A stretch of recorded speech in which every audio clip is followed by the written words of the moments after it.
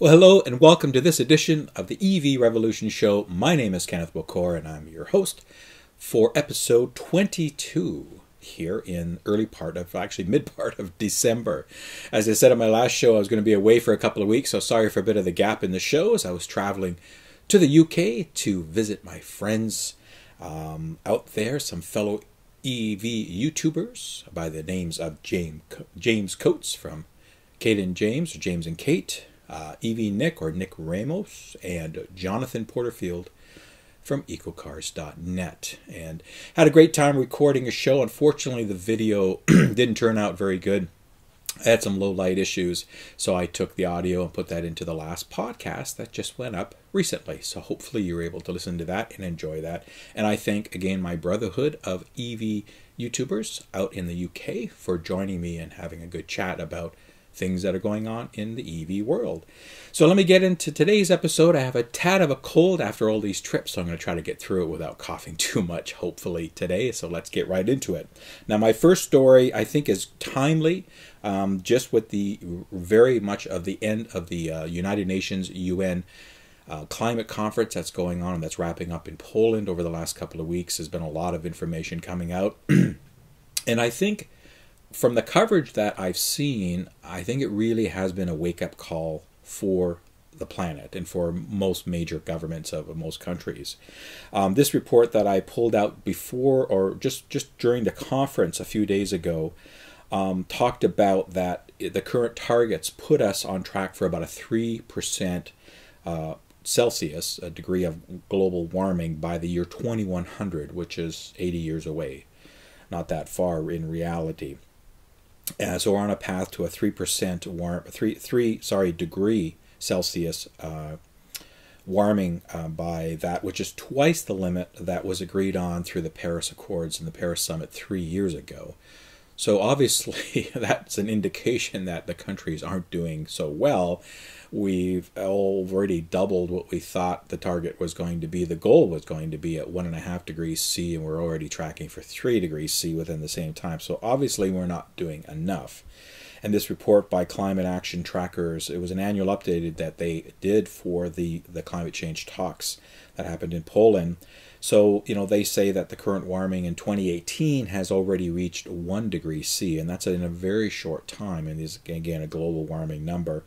So even though that the pledges are leading us to a 3%, 3 degrees C warming over the time frames that were pledged, the actual policies in place that governments have adopted in the world is implementing is actually tracking us to go beyond that, to warm more to 3.3 degrees C by 2100. So what all this means is that we're not on track. What was identified in the Paris Accords are not being met. Most major governments, there's only very few that are actually role models for the world as far as climate change and what they're doing to tackle climate change. The vast majority of the industrialized world and modern world are not even close to achieving those targets. And that's, of course, a shame, and I've talked about that before. So now it's still possible to keep that warming down to 1.5 degree time frames, or to slow the warming down, if we put into practice the recommendations that were made, basically, instead of just all talk and no action. It's as simple as that. So there are some governments that have really delayed their progress, and the ones that stand out are Australia, Brazil, Indonesia, Russia, UAE, and the U.S. And of course, these countries, especially if you look at the U.S., are really starting to see the impacts of climate change. You can't really hide that fact. Whether you believe in climate change or not, the fact that weather systems are getting more severe and impacts are getting more severe, it's there in the news, right? Just look at the daily news for week by week. Our changing climate, I've got this other report that I'm referencing here, that talks about if we don't do anything, that we could see a 5 degrees C increase in global temperatures by the end of the century, which is, compared to pre-industrial temperatures. So in the last 150 years, it's a huge difference. And it's not only about warming and acidifying oceans, that there are impacts to, of course, that contributes to rising sea levels. And if we look at the U.S., as I just mentioned, the increase in average temperatures in the U.S., the amount of precipitation that's changing, either too dry or too wet. Look at the California wildfires this year as an observation. They were the worst in its state's history, from my understanding. And the impact of these on our environments and on our cities and countries for the long term can be relatively very significant. So it looks like, though, after I read this report, and then of course I watched some of the climate change going on in Poland, and now that they wrapped up, the good news out of that is that there was a new agreement to fulfill the promises of the Paris Agreement from a few years ago by reporting on and reducing greenhouse gas emissions. There were some arguments about what do you report and how do you scale that, but the intent there, it seems to be putting everything back on track. And that was agreed on by 196 countries, including the U.S. So there still is hope, folks. And as I mentioned on many shows prior to this, and when I talk to people, part of what I do, the real reason of what I do here in front of the camera and public outreach and talking to people and just trying to live my life the same way, I'm not perfect, but trying to lead a little bit by example, is to reduce our greenhouse gas emissions, is to try to help what we can do for the environment. This is something that we can personally, as consumers, have a direct impact on. Yeah, we can turn down our lights, we can put things on timers, try to use less electricity, but if you're in an area like Ontario here, where electricity is generally clean, and we have, in a lot of cases, an overabundance of it, especially in Quebec as an example, then these things really don't do much to affect climate change. Driving a vehicle with a zero tailpipe, with no tailpipe and a zero emission, can make a difference. And I talked in the last show, especially in the audio podcast, about wheel to well, and we've gone through that, so I'm not going to get into that today. But that's something that directly you and I, and as people interested in electric vehicles and interested in trying to do something to help save our planet beyond recycling and all this kind of stuff. And you can debate meat and vegan and all this other stuff that's going on. I'm not going to get into that. I'm strictly talking about this topic. But this is something that we have a direct control over, and if electrification can fit into your life, into your lifestyle, I know it doesn't work for everybody, and I get that, and I don't condemn you if you drive a pickup truck or an SUV. That's not what I'm here to do. I'm just here to educate and help and let you know what's going on in the world, that maybe at some point there may be an opportunity for you in your lifestyle for what your needs are, to convert to electrification and to eventually get rid of a tailpipe. And that's what I'm all about. So it's good to see that countries have finally realigned, and the U.S., even with President Trump's rhetoric about not believing in global climate change and all this kind of stuff, it seems that the U.S. is pretty serious in getting involved in this. So that's great news. Let's hope that this continues and this ball starts rolling, and as I've mentioned prior, that it rolls faster and faster so that we can make more of a direct impact on climate change for the better sooner. Now, on that note, fuel retailers, oil and gas companies, that kind of stuff, I've mentioned in some other shows that some of them are looking at electrification. I mean, you can't ignore what's going on in the world. If you're a Shell or a BP or a Texaco or whatever, all these big conglomerates, you just can't put your head under the sand and ignore what's going on from an electrification standpoint and what's going on with oil and gas in general and the harm that it's doing for our planet. So there's a report that just came out, an article that says that 50% of fuel retailers are recognizing that about 50% of global car sales are going to be EV friendly by the year 2033. So they finally come out and say, you know what, we do see this trend happening. Maybe we better do something about it. And I've talked about this in the past, that some companies like BP and Shell and others, Equinor is another one, which is formerly Stat Oil, and Total, I believe, in the UK, and also in the US, Chevron and ExxonMobil, are all looking now to do some sort of coexistence from an oil and gas infrastructure and an electric vehicle infrastructure. And that's good news. That means that some of them have already started to adopt deploying EV chargers within their service centers, and some of them are looking to do that. So they recognize that the growth of EVs signals real progress in reducing carbon emissions globally, and that's something, of course, we've been talking about for a long time. And to overcome the challenges facing the industry, the development of EVs and associated infrastructure needs to go only from policy-driven to actually market-driven. So You can talk all you want about stuff, and all governments go through this, but until you actually deploy and do something about it, it's just all rhetoric, it's just all talk. So we do need more things done. So it seems like conventional fuel retailers are going to step up and look at deploying even more strategically located fuel points in urban and suburban areas, and looking into adopting electrification or recharging elements there. So let's see what happens, but that's good news that we're starting. Again, it's a big giant ship that needs to turn, and it takes a long time to turn that boat around, and it looks like some of the attention is finally being recognized by the big oil, and that they're looking to step in and get into this game. So we'll wait and see what happens. Now, on that note about charging stations, and I mentioned Total earlier, Total, which is actually a French big oil company, pardon me, not a UK one, they've announced that they're going to install eventually, so no time frame, eventually could mean a lot, up to 1,150 kilowatt fast chargers in Europe.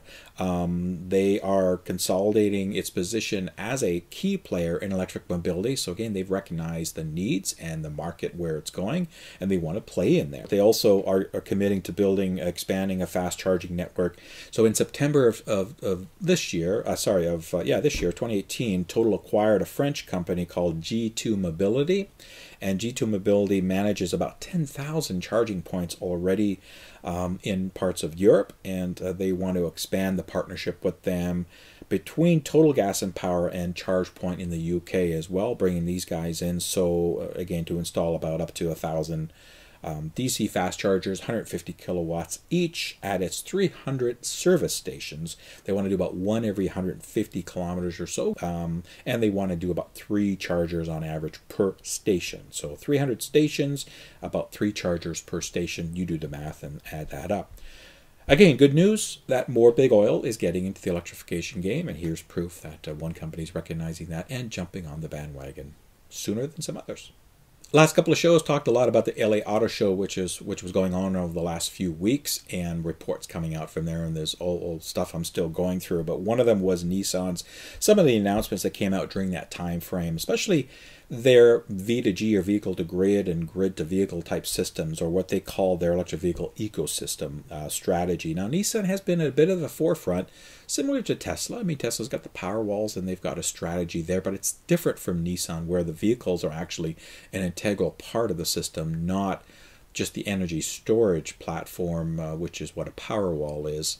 And they've talked about the vehicle to grid for quite some time, but now they're really kind of honing that in, and they're calling it Nissan Energy.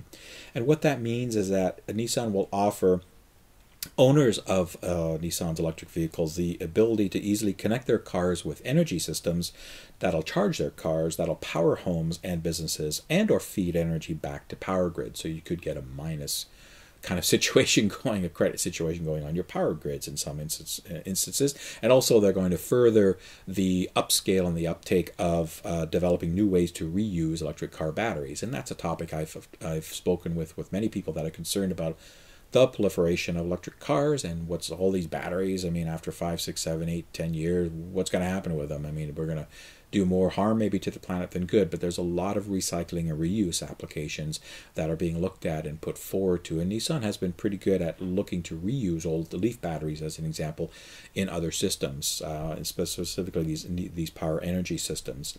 So Nissan brings this concept together under their Intelligent Mobility Strategy banner, and I talked about that on previous shows. So here's a couple of examples of what they mean by what you could envision their strategy and how it would work in real life. So in Franklin, Tennessee, Nissan North America is piloting the use of Leaf vehicles to assist in powering its headquarters facilities during peak electrical demand times, anticipating some cost savings. So there's an immediate ROI strategy where, hey, when the electricity is at its most expensive time, let's cut some of that feed from the outside grid and let's power some of our offices and business environments from cars, because we have all these batteries here that are sitting in these vehicles, and let's save some money there, in fleet vehicles as an example, which they own.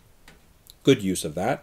These are just a few concepts, and I applaud Nissan for continuing with that strategy, and others are doing it. Of course, Tesla has a similar strategy in what they're doing for power elements, and other companies are getting involved with it as well. Continuing on with Nissan, just a quick update. Now, if you didn't know this, Nissan's had this program, what they call No Charge to Charge. It's been running for a couple of years. It's a US-based program, unfortunately, not here in Canada or other countries that I'm aware of, but certainly not here in Canada. And we don't hear a lot about it because it's just something they offer their US-based customers. And it's a promotion that basically means that when you purchase or lease a Nissan Leaf for the first 2 years, you get free AC and DC charging from participating charging networks. And they've got partnerships in various areas where you can plug in for free and charge. As a cost saving, that's pretty cool. I mean, especially if you're going to do some long road trips or do some traveling around the state or the area, DC fast charging, the cost can start wrapping up the more you do. So it's a nice little program. And what they've come out with this in this recent article is that they're going to expand that to Hawaii. Now, granted, Hawaii's not a huge state. Doesn't take long to drive around the island, some of the islands, but it's a nice gesture to bring in that state into the fold as well, and to add it to the No Charge to Charge program. Again, this program was launched in 2015, and that's pretty similar to. I mean, Tesla started in 2012 with their Model S and brought it the supercharger network, and Nissan, instead of building a network, said, "Look, we're just going to help defer some costs for the first couple of years to get people over the range anxiety hump and to get them to using their electric vehicles as much as they would want to for a nice vehicle as a replacement." So it's a good strategy. Currently, the promotion provides covers about 55 markets across the U.S. and it's accessible to about 93% of U.S. Leaf owners. So that's a pretty good stat. My hat's off again to Nissan for having some forward thinking in their whole electrification strategy, which sometimes goes missed. People don't see that. They just think of other things about Nissan, Rapid Gated, whatever. And it's like, look, there's a lot of other things Nissan's doing here with their ecosystem. They're pretty serious about electrification, and I hope they continue with that. So good that they're continuing with at least the No Charge to Charge program, and hopefully they expand it even further. Now, one vehicle I've talked a lot about almost on every successive show for the past few is the Hyundai Kona, and I'm not going to get into stats and all this kind of stuff. It's just one article that popped out recently about U.S. pricing. We've been seeing some European pricing because that's where it's been going on sale, and I know there's reservations in Canada and stuff, but I haven't seen any confirmed pricing here in Canada. But this article talked about confirmed pricing now for U.S. Kona, and the 64 kilowatt-hour version will cost as a base trim level, I guess, price of $36,450 US. That's USD. Now, take away the $7,500 federal tax credit if you qualify for that as much. Again, not everybody will qualify for that or get that full amount. But if you do, now that price is down to just under $29,000 US, $28,950. And of course, many states also offer additional incentives for electrification and for buying EVs. In California, with one of the best incentives, if you were to buy one of those in California, your price can get down another $2,500 to about $26,450. $26,450 for a 64 kilowatt, pretty cool, pretty nicely equipped Hyundai Kona. Man, that is a good price. Cost parity is almost there with something like that because it is a smaller SUV, more like a CUV type vehicle, so it's not huge. The Nero, of course, as I've talked about on many shows, is bigger. But with an EPA range of over 250 miles, 260 miles, doing the dollar for bang for the buck scenario on that's a pretty compelling argument to make, and a good reason to look at the Kona as, if you're looking at a vehicle as a first all-electric vehicle, that could be the one to get into, especially at those kind of price points. Will it affect other EV sales? This article is kind of contemplating, will it affect Bolt and other stuff? I don't think so, because as I've been saying, the total all-electric market globally is hitting around the 2% mark. So 2% of all autos sold every year are some form of plug-in or hybrid or electric type approach. So that means 98% are not. That's a big market in my books, and any business to go after. I think there's tons of room for competition. And also why I don't think that the Kona is going to impact a lot of other sales really is because I don't think still they're going to push out enough to meet demand. I'm hearing global production numbers of 20 to 30, maybe 40,000. I don't know yet. I hope they can crank out 100,000 plus, as I've said in previous shows, but that's what I'm hearing right now. So I don't think that's enough to really make a big difference in changing sales. I think we still need the Bolt, we still need the Ionic, we still need the other models. Again, the more choice, the more selection there is for consumers, and to better fit their use cases in their daily lives. Some people don't want a bigger size car. They like smaller cars for their applications. Some want bigger, and so forth. So I don't really think it'll make a negative impact to other models. There's lots of room for everybody to play in this marketplace, but that is a compelling price point. And if you have not thought about the Kona, you might want to start researching and check it out. And when I get Canadian pricing and some of the others, I'll certainly update folks with that. And on the update path, I got a quick email, since I'm on their list as well, from the Uniti guys. Now, I was hoping to get out back in mid-November to the UK, or when I went to the UK, sorry, at the end of November. I was hoping to kind of slide over and go see the Uniti folks in Silverstone. But unfortunately, where I was just too far away, and I just didn't have enough time to go over, do some filming, and get back to where I needed to do within the schedule that I had. So unfortunately, I couldn't make it. But they were doing some kind of a press day, so it was the timing was perfect if I could have made it out, but I didn't. But you know, they were kind enough to send me an email on a couple of announcements for these guys. So these guys are serious. So they've got some. They're working with Deloitte and Touche now, the big houses, consulting firms. Their goal is to get about 1 million cars on the road in the next decade. So 100,000 a year, 10 years, or do the math, however you want to split that up. But that's a pretty impressive goal for a company that's still relatively in startup mode, not even building cars yet for any production, but getting there. So working with Deloitte to look at a direct ownership or a subscription-based model, or both, because I think their view is these cars are pretty small, they're really nice looking, they're more urbanish transport. I don't know if I'd do a cross-country US trip or Canada trip as an example in this. You have nothing to say you couldn't. If there's enough charging stations, why couldn't you? However, that's not what these cars are designed for. They're designed for urbanish in and out situations and that kind of stuff.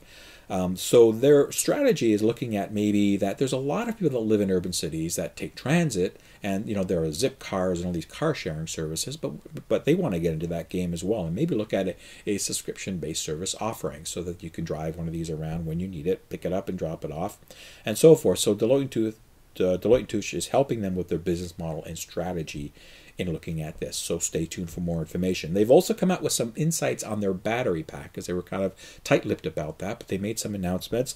So they've confirmed that they are using the same batteries as in the Tesla Model 3, which means Panasonic is their supplier, which is good. It means Panasonic stock is going to go up even more by a little bit if you're playing that market.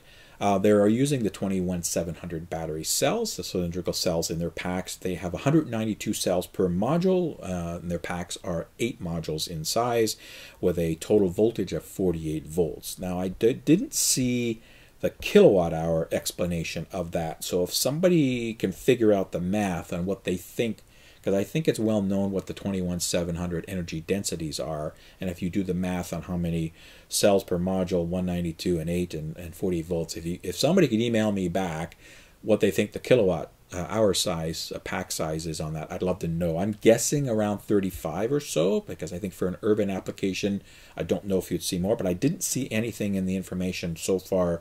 But I haven't scoured their website for a while yet either to actually acknowledge the size of the pack. And I will be going out to Silverstone next year for Fully Charged Live version 2.0, which will be in the early part of June in the UK, and I will meet up with Uniti at that time and get more info. Volkswagen's come out with some new info as well, and I know it's talk a lot about Volkswagen, a lot of announcements. We need to see something more than announcements, but hey, you know, at least it keeps them in the news. Their ID Lounge, they kind of did some sneak peeks for, I believe it might have been at the LA Auto Show, I don't remember exactly, about a 5th electric car in the ID family, which is called the Lounge. That's an internal name, so we don't know externally if that's going to be the same thing. Sorry, and they expect to actually unveil it at the Shanghai Auto Show in April of next year, 2019. Now, this is going to be, they expect it to be some sort of 7-seater, more SUV-ish type electric vehicle, so to compete with the X and those kinds, and maybe the I-Pace to a degree, but more of that type of stance and framework design. So that's what they're hoping it's going to be. They're actually they've related it to the Touareg sized. So their current SUV, the Touareg, if I pronounce that right, it's going to be a premium 7-seater car, expected in 2021. And it's going to be on the maxed MEB platform. Remember, all the ID family is going to be on that, what they call the modular something platform. I forget what the EB, modular electric battery, I don't know, platform. There's probably a German name for that. And it starts with the ID, which is the cool little hatchback, and then the ID Cross, which we've seen some pictures, which is their sedan, the Lounge, which is kind of an SUV-ish. Something called the ID Aero E, we don't know yet what's happening with that, and then the ID Buzz, which is the funky retro back to the VW Vanagon and the vans from the 60s and 70s and so forth. And that whole timeline goes from about 2019 to 2022 as far as releases of those different products, plus or minus maybe a year shift depending on how fast VW can get them out. So the Lounge here is based on that platform, and it's going to be the biggest, skin that they can put on that platform. And the cool thing about it is a 111 kilowatt battery pack, which is the biggest in the ID concept specs that we've seen so far, in a combination of dual all-wheel drive with two 150 kilowatt motors on each axle, to give them that, and a range assumed at about 500 kilometers, 300 miles, 310 miles, so similar to Model 3 specs as far as range. I'm guessing that that's WLTP specs, but the article didn't state that. So stay tuned. Again, as I've been saying all along with VW, the proof is in their pudding. Now, on that note, I got an email from a friend of mine a couple days ago, and then I saw an article the next day on another website, but I'm referencing my friend's email here. Just there were some spy shots of a all-electric VW car being tested in South Africa currently, and here's a picture of it. I don't know if it looks like it's the original ID vehicle. It's hard to say with all the camo gear how things black out, and again, things can change when they're in pre-production and they're just doing road testing, most likely testing the drivetrain, the battery, and the charging characteristics and drivability and so forth. But what this means is that even with all these announcements now, it looks like VW, I mean, again, the proof is in the pudding. We got to start seeing something out there. Well, here's a great example of now we're seeing something out there where at least something's being road tested. It's all electric, and the spy shots are starting to come out. So that's good. That means that VW is actually making some steps. They've been doing lots of announcements about spending billions on battery suppliers and retooling plants and all this kind of stuff, and spending, looking at the long-term adoption of EV. And now we're seeing some proof to that, where we start seeing their brand new. Again, the ID platform is an all-electric platform designed from the ground up for electric cars, not a e-Golf where do you put an ICE engine in it, or do you put an EV powertrain in there? That's your choice. So good to see it. Keep watching the internet for more spy shots, and hopefully we'll start seeing some announcements at the car shows next year. I'm hoping to go to a couple of car shows. I'll definitely be going to Toronto in February, and I might be going to another one prior to that, but I'm not 100% sure yet, so I'm waiting to get confirmation. And I'll tell you a little bit more about that later on. But keep your eyes on VW. It's good to see something finally, the rubber hitting the road in reality there. All right, folks, before I wrap up the show, I want to tell you about something that I've started in the last couple of days. I've been kicking this idea around for months about doing a bit of a fundraiser, and these are things I'm going to try to do on a little bit more, or at least of an annual basis, if not a little bit more if I can. I'm trying to do some fundraising for local charities around when I can. I want to have something to give away to help with the fundraising. So I started on Eventbrite a fundraiser for a Model 3 Frunk. That's the Frunk.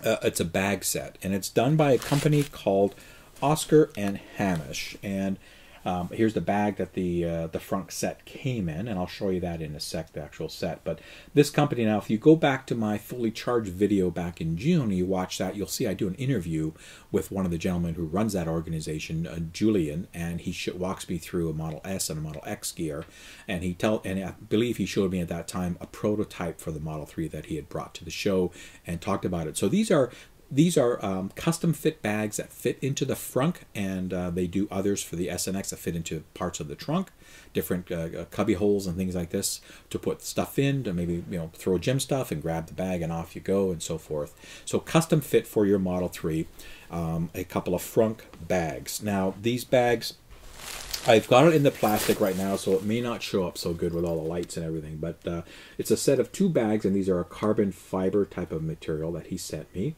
A value of about $200 US when I do the conversion from pounds, because this is an English company. In the UK, they're shipping stuff, so or based, so that's what they charge in. So he sent me these 2 front bags. Now, Trevor and I are going to get together in a few days at the end of this next week coming up. And Trevor, we're going to do a quick review of this for the Model 3 and a Model X version. I don't have the Model X version. I just have the Model 3 version here. And that's what I'm giving away on this charity raffle, as I'll call it. So what I've done is I've used EventBrite as the mechanism to collect the monies in, and to, you put your name and address and all that stuff in there like you're buying a ticket, but you're not really, it's not for an event, it's for a charity. Cost you $5. I believe EventBrite charges a small fee to manage all that. I apologize for that, but I had to use something that was easy, that for something, and safe, of course, for privacy, that would collect the money and deal with that, and then pay me at the end. And all the funds that I receive from this campaign, with the exception of paying for shipping it. So whoever wins this, wherever they are in the world, I'm going to ship it to you. Whether it's Thailand or USA or Sweden, it doesn't matter. I'm going to ship it to you. So I'm going to, whatever monies I collect, I'm going to take that shipping cost out, and all the rest of it, 100% of that, will go towards the charity that I've picked is the Sick Kids Foundation, or Hospital for Sick Children. So the Sick Kids Foundation is the fundraising arm for the Hospital for Sick Children, and if you're not familiar with them, they're an outstanding children's hospital here in Toronto that do so much good stuff that I could spend an entire hour talking about how good that organization is. Very dear and close to our heart from a personal perspective, so I wanted to give back, and this is a way for me that I thought that I could do that. So check out the EventBrite. I'm going to have it in the show notes, in the comments for the show, the link for that. And I posted it up on my Twitter last night, or already a little bit time ago. So I'll be starting. So go there, spend $5, whatever, plus the service fee, buy your ticket, and this, I'm going to run this to the end of the year. So because I was traveling, and I literally only got this trunk set 2 days ago. I've been waiting for 6 months for this to come. Ever since I met Julian back in June, he agreed he was going to ship me one, and they had delays, and finally he was able to get me one. So I really, folks, only got it a couple of days ago. So I put this campaign, this fundraiser up for charity, and I'm going to let it run till the end of December, till January 1st. And then at that time, I'm going to pick a winner. I'm going to do it electronically using some sort of program, and then I'll announce the winner on my first show in January there and ship it out. Now, I'm also going to include some exclusive gear that you haven't seen before. An EV Revolution Show coffee mug with the logo. Pretty cool. This will look good on anybody's desk or in anybody's house as you drink your nice cup of coffee or tea. Also, I'm going to throw in a brand new hot off the press EV Revolution ball cap. So it's just kind of a standard ball cap. It's got my logo, and it's got EV Revolution Show on the back. So hopefully one size fits all, adjustable, pretty cool, just general ball cap that I'll throw in there, and that you can show that you're a supporter of the show. So I'm going to throw those in with the carbon fiber trunk set, that's a lot to say, as part of that. So I hope that you'll please contribute and buy a ticket for the charity raffle for these things. Even if you don't have a Model 3, good chance you may know somebody that's got a Model 3. It would make a great after Christmas present, because unfortunately I just can't wrap up this. I don't have enough time to wrap everything up before Christmas. It's only a week away, and I just got this stuff, and I want to let it run for a couple of weeks to see if I can build up some funds. I'm hoping to get as much as I can, folks, for this. A few $100s, a couple thousand, whatever I can get. Everything's, as I said, except for the exception of shipping costs, is going to go to the Hospital for Sick Children, so the Sick Kids Foundation, and that's the charitable arm for that. I've put a nice description about what this is. This is version 2 of the front set as well, and again, Trevor and I are going to review that in a few days. Trevor will push that up on the Model 3 Owners Club site, and then you'll be able to visually see what it is. So I will have to take it out of this nice plastic packaging, but I'll package it real nice again and keep it clean. And then when it's ready to ship, I'll ship it all out with this cool EV Revolution gear. So thank you very much for listening to that ramble about my charity that I'm raising some money for. And I hope that you'll contribute. All right, and on that note, now the show is done. Thank you very much for tuning in, and as always, I welcome feedback, comments, suggestions, complaints. I don't know. You got something you want to get off your chest? Sure, what the heck. I'll put a nickel in the can and I'll listen to you for a while if anybody gets that reference. Send me an email at evrevolutionshow@gmail.com. Always love to hear you and get emails and comments. Thank you for people that do. It really means a lot to me to hear back from people, and of course, especially on the YouTube comments. On Twitter, I'm growing that slowly and seeing some activity there. Really appreciate you following me on Twitter. At EvRevShow is my Twitter handle. You can follow my antics there and see what stuff is going on. I follow quite a few EV-focused organizations, and there's some great news that comes out that I try to keep on top on to supplement the shows as well. You're watching this on YouTube, so thank you very much for that. If you have not subscribed, please do, and click the bell as well. You'll get automatically notified when new shows come. That would be much appreciated, trying to get my subscriber count. My goal, folks, is to get my subscriber count up to 10,000. I'm at somewhere last look around 4,500, and the last couple of weeks have been a bit of a whirlwind for me with 2 international trips spanning a combination of 22 of about 50 hours of flight time between the 45 hours of flight time between the traveling. So I'm still kind of bush from that, trying to get back into the swing of things. But certainly my goal is to try to get, by the end of next year, if I can, maybe up to 10,000 subscribers. And the reason is because that gives me access to YouTube Spaces and to a lot more help from YouTube for creators. There are different kind of levels that you can get assistance from YouTube on without having to pay for stuff. And if you get the 10,000 subscriber or more, then it gives you access to YouTube Spaces. And now I'm fortunate that there is a YouTube location here in downtown Toronto, and I can go attend workshops, and I can go networking, and I can go utilize. And I do plan probably doing a show or two from their facility at some point. They've got a much nicer studio than I have here in the basement of my house. And probably bring in some guests and that kind of stuff. So there's things I'd like to do and utilize YouTube for those reasons. So I need to get my subscriber count up. So if you have not subscribed, please do. Of course, the audio podcast, just pushed one up a little while ago, again from the UK. If you have not seen those, you can use your podcast app if it's hooked into iTunes, or if it's hooked into Google Play, or you can use TuneIn Radio, you can use Stitcher, Spotify. So I'm on there, and Stitcher was the last one that I've been able to upload to get access to upload the podcast. So please listen to the podcast, keep them different, a little bit more entertaining, and I hope you enjoy those as well. And finally, as always, always a big heartfelt thank to my Patreon supporters for helping me out. A few dollars a month, $1 a month if you want, whatever you want to contribute to that can help me. It helps me to look at more supplies and things like that I need to do and offset some travel. I am going to be doing some traveling next year. As I mentioned, I'm going to go to Fully Charged Live in the UK. There also is going to be a Fully Charged in the US. I don't know if it's been publicly announced yet where and when, so I can't say, but I do know it's when and where it is. Hopefully that announcement will come soon.